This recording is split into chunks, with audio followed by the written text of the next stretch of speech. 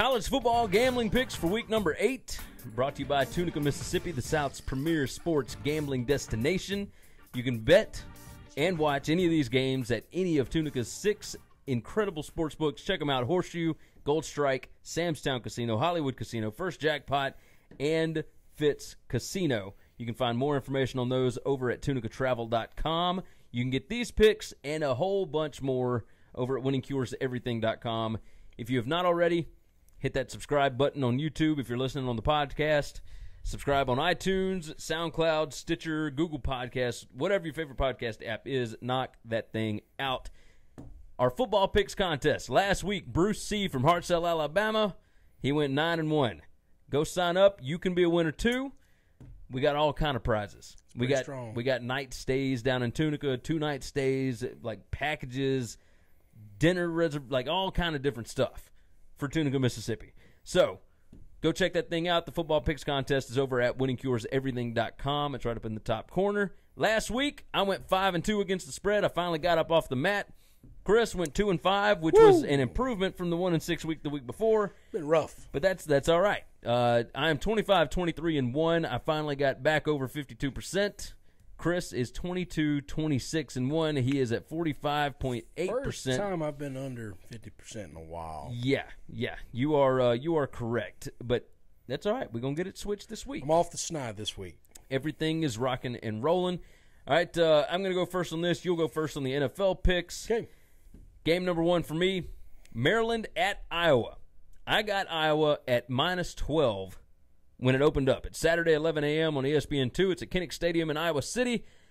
Iowa is 7-2 against the spread in their last 9 home games as a favorite. Maryland is 3-6 against the spread, their last 9 as a road underdog. Iowa is 5-1 against the spread this year. They are rocking and rolling. Vegas has not caught up to them. The metrics have Iowa -14.6. So I'm rolling with the Hawkeyes. All right. Let's do this, baby. All right. Good luck the line right now, I believe, is down to 10. Wow. Which is crazy to me. Like, this Maryland team has not beaten anybody. Well, Texas in the first game of the year, which was an emotional game because it was Jordan McNair and all this kind of mess. I'm with you. I got you. I'm telling you, Iowa -12 is the play here. All right. My first game, Purdue. West Lafayette, +14.5 against Ohio State at home. Man, that place is going to be rocking. Jeff Brom is not just some schmuck you can come in and be over 2 touchdown favorite against and beat them up. Ohio State is giving up a bunch of points. They're scoring a lot. That's fine. Purdue's going to score too. I think this game's going to be close. I'm going to get a little greedy. I'm going to have some money line action on Purdue because the price is going to be pretty high. Oh, it's going to be way up there. If it hits, it's good. I mean, it's a long shot, but yeah, it wouldn't surprise me. Play, yeah, it would not surprise me for Purdue to take this W. But I mean, you toss a few bucks on the money line, it ends up hitting. That few bucks turns into a whole lot of bucks. So could pay for the day. You got that right. Game number 2 for me, Miami of Ohio at Army. Army -9 is the play here. Saturday, 11 a.m., CBS Sports Network in West Point, New York. Odds makers have not caught up to Army this year. They're 4-0-1 against the spread their last 5 games. The metrics have Army by 16 here. The line has moved down. They've got Army -7.5 as of right now. I don't understand it. None of it makes sense. I'm going to keep rolling with the Cadets, man, because Army is lighting people up. Did you see how bad they beat San Jose State last week? They beat them up pretty good. Ooh, boy, and I got Army -13 last week. You kidding me? Give me a break. 52-3? That don't sound like 13 points. It's going to be a bloodbath right here. So you betting on Army? Army -9. I'm betting on Navy. I got Navy +12.5 at home against Houston. Now, this is not the normal Navy team that's really good, plays these big boy teams tough, but I think they're going to keep this game close. They play well at home. Houston has not blown out anybody. Houston was supposed to have this all-world defense. They're not really that defense. And they're supposed to have a great offense, right? The high-powered offense. They really hadn't scored a lot on anybody. Give me the home team +12.5. Are you crazy? And not to mention the fact that Navy will keep the ball away from their offense. Like Kendall Briles will score. The way Navy like plays is they just low scoring, we have the ball for 12 minutes and you have the ball for 5, and that's just how we do things. And that's what Army does as well. That's right. They have to play the game differently than everybody else. But they are playing all these teams that do not know how to stop that offense. Right. Like Jeff Monken is otherworld. All right, game number 3 for me. You know I like going with these big boys. Eastern Michigan -4.5 at Ball State. Saturday, 2 p.m. It's on ESPN Plus. Go get your subscription. And ESPN, by the way, you need to hit us up because I've been giving out these ESPN Plus games. You can only get them with a subscription. Like, hook your boy up. Let me sell some ads for you. Let's go. Schumann Stadium in Muncie, Indiana. The last 3 seasons, Eastern Michigan is 8-0 in October road games. Whoo, boy. Eastern Michigan 14-3 against the spread on the road since 2016. Ball State is 2-8 against the spread in their last 10 as a home underdog. The metrics have Eastern Michigan by 7 here, and I'm only giving up 4.5. Give me Eastern Michigan. Let's do this. That's the team to beat Purdue earlier, by the way. Washington at home against Colorado. Both these teams coming off a loss. One team is a really well-coached team. The other one just hadn't played nobody yet. Washington's -15.5. I think they got one of the top 4 or 5 best coaches in all of college football in Chris Peterson. He'll have those guys fired up. Great week of practice. Ready to go. They will kick Colorado's butt. I'm laying 15.5. It's a lot of points. It won't be close. It'll be 3 touchdowns. But if Laviska Shenault is injured, if it seemed like there was something wrong with Montez the other night. Did you notice that in the USC game? Yeah. Because I stayed up late and watched that. I had Terrence Crawford's boxing match on one screen, and on the other screen I had the USC Colorado game. And I noticed like he wasn't going deep very much. But I don't know that he could against a team that actually has athletes. That's the difference. Is USC, Washington's got athletes. It's got athletes. Washington, way better than USC. Yeah. I mean, way better. I do agree with that. Game number 4 for me. NC State +17 at Clemson. I'd feel good about this up until about 2 touchdowns. The metrics have got Clemson -14. By the way, Saturday, 2:30 p.m. on ESPN, Memorial Stadium in Clemson, South Carolina. They've got Clemson -14. That's what the line should be, round about there. So I'm getting 3 points here that I feel good with. Clemson is 7-11-1 against the spread in their last 19 as home favorites. They are 0-3 in 2018. NC State 7-3 against the spread in their last 10 against Clemson, including the last 2 straight. So I'm rolling with NC State. I don't think people are giving them enough credit. They are a good football team. Ryan Finley is a hell of a quarterback, and Clemson has had trouble with teams that can throw the football. So, Syracuse was able to pass on them. They were able to score on them.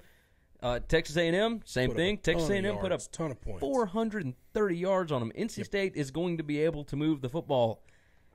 Now, I don't know that they'll be able – numbers say they should be able to stop the run. Clemson is a whole nother team when they are running the football. Etienne is just other world.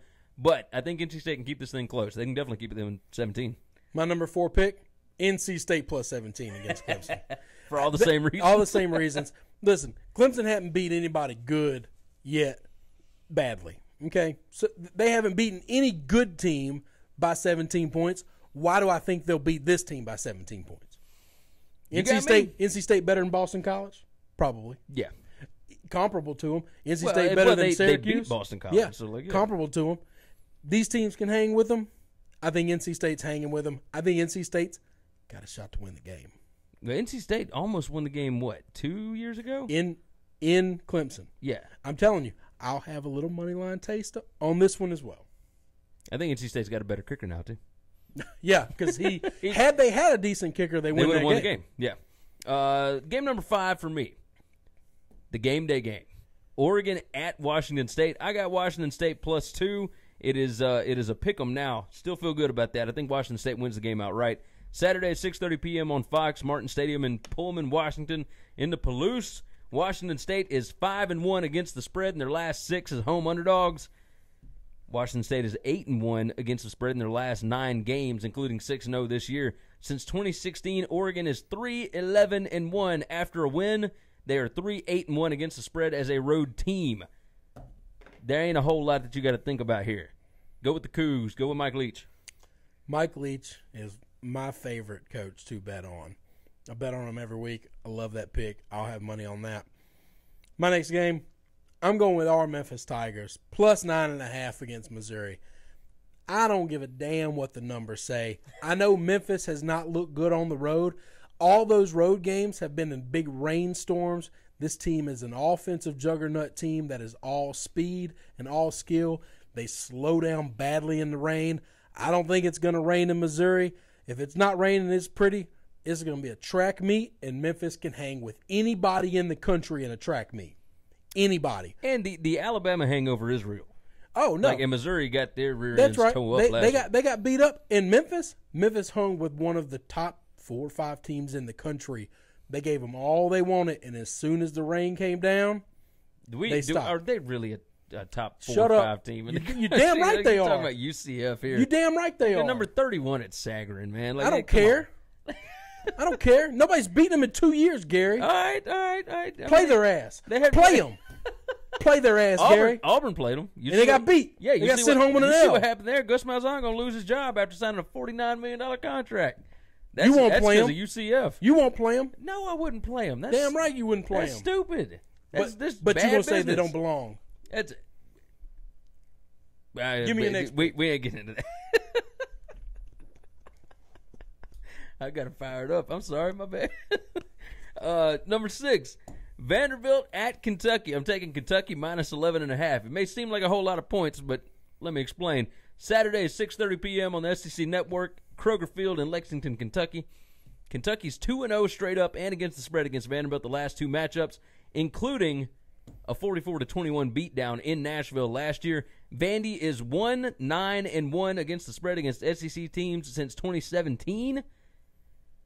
The one win, by the way, Tennessee last year.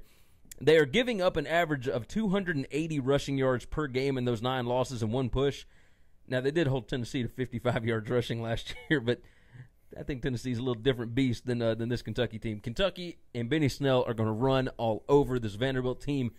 Look, the Vandy team that showed up early against Florida, that is not the same team that's going to show up in Lexington. I'm telling you right now, Kentucky is going to hammer these guys.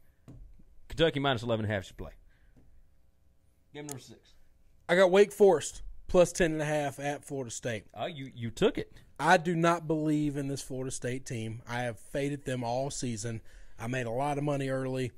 They've won 3 straight. They've covered a couple of lines. They haven't covered 3 straight. Is that not right? Nope. I'm pretty sure they haven't. I haven't lost on them 3 straight weeks. I know that. They had a bye week. They had a bye. Okay, that's why. I was about to say, I know I haven't lost money on them 3 weeks. Yeah. They had a bye week. Anyway, Wake Forest, they got an offense. Wake Forest, they can score. Florida State, they don't scare me. I'm going to continue to fade them until it bites me. I can understand that. I can definitely understand that. Game number 7, the last game for me, and then we'll do a rundown. We've had people ask for us to do a rundown. That's fine. So we can do that. Game number 7, Fresno State minus 15 at New Mexico.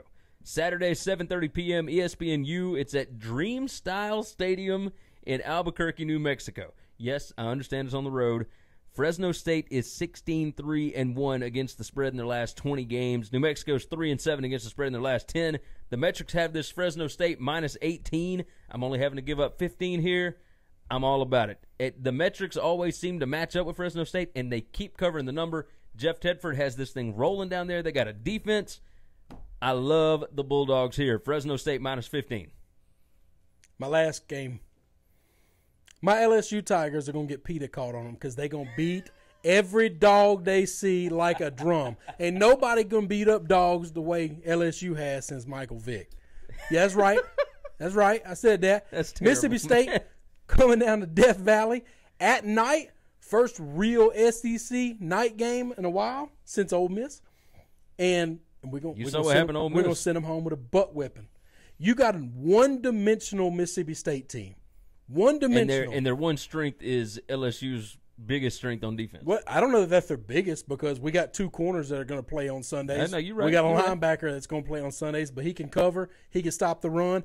That defensive front, Fitzgerald, they remember what happened last year. And butt whipping that Mississippi State put on them, no, sir. No, sir. They are going to send the dogs back crying. All right, here's our recap. I got Iowa minus 12 at home against Maryland, Army -9 at home against Miami of Ohio. Eastern Michigan -4.5 against Ball State. NC State +17 on the road at Clemson. Washington State +2 at home against Oregon. Kentucky -11.5 at home against Vanderbilt. Fresno State -15 on the road at New Mexico. We got Purdue +14.5 at home against Ohio State. Little money on the money line. Navy +12.5 at home against Houston. I'm going to put a little sprinkle on the money line. Washington -15.5 at home against Colorado. Memphis +9.5 at Missouri. LSU -6.5 at home against Mississippi State. NC State +17 at Clemson with a little money on the money line. And Wake Forest +10.5 at Florida State. Little money on the money line. you tossing all the money lines. I'm betting all those dogs money line. I can understand it because somebody's going to hit and it's going to cover all I need is one or two of them to hit, and yeah, you pay for the weekend. You got it. All right, we've given you everything you need to know to be a winner. So go down to Tunica, Mississippi, put in your action at one of your favorite sports books. They got 6 of them down there. You can get all the information on that at tunicatravel.com. You can get these picks along with everything else you need over at winningcureseverything.com. Don't forget to go and enter the picks contest.